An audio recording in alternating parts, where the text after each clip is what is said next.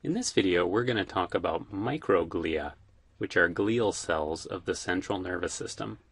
Their name comes from Greek words meaning small glue, which doesn't actually make a lot of sense. But when all the glial cells were having their names handed out, the microglia were noticeably smaller than all the other glial cells. So the cells ended up being named microglia. And all the other glial cells will sometimes be referred to collectively as macroglia, because they all tend to be larger than the microglia. Most or all microglia probably derive from circulating monocytes from the bone marrow that then enter the central nervous system, so that they are therefore from the part of the embryo called the mesoderm, as opposed to the ectoderm that all the other neural cells are derived from. Microglia come in a few different shapes.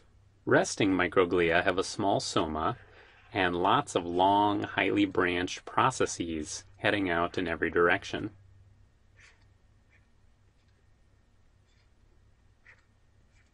And when they're in this shape, they're called resting microglia. Active microglia are larger and just kind of blob-shaped. Some people say they're shaped like an amoeba. So when they're shaped like this, they're called active microglia. When microglia are resting, they're basically just sitting there sampling the interstitial fluid. They have all these long, highly branched processes heading out, just keeping an eye on the interstitial fluid. And they're basically looking for trouble. And when resting microglia do detect that there's trouble going on, they convert into active microglia. They retract all these long branch processes and turn into these blob-like active microglia. And the main type of trouble they're looking for is inflammation.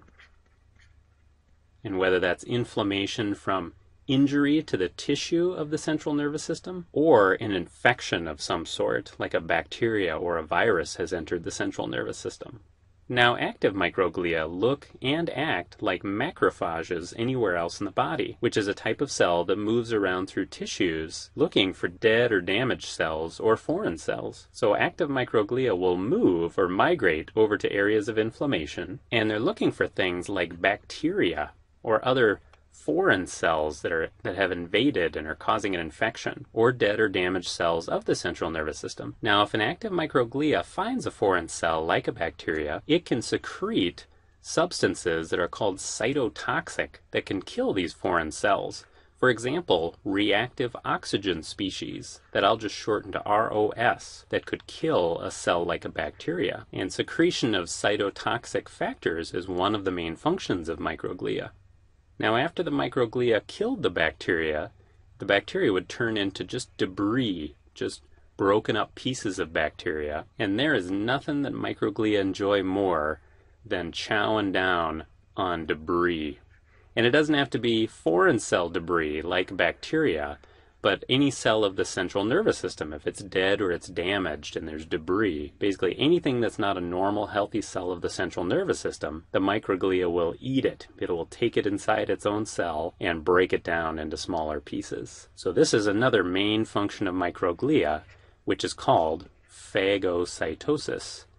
Phagocytosis, which means eating cells or eating debris, just like other types of cells do all over the body when they're like macrophages that look just like active microglia. Now, these functions don't have to occur in this order. If a microglia bumps into something abnormal and phagocytoses it, that often gets the microglia fired up, and it may then start secreting cytotoxic factors or other substances that interact with immune cells to further fire up inflammation. Now, after the microglia eats the debris, it performs its next major function,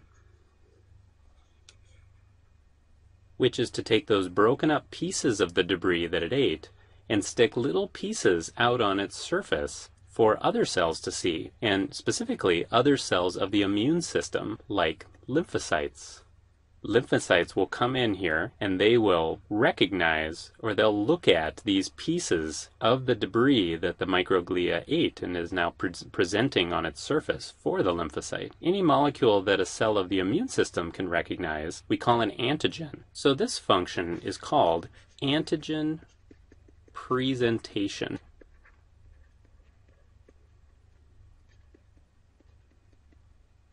with the effect that these immune cells further increase inflammation and try to make the inflammation more specific to whatever the antigen was, particularly if it's from a foreign cell, so that the microglia is activated by inflammation. And the microglia also contributes to inflammation. Therefore, microglia play a major role in inflammation in the central nervous system. In addition to these functions, microglia appear to influence neurons, other glia, and other cells of the immune system, and vice versa, through exchange of a variety of substances.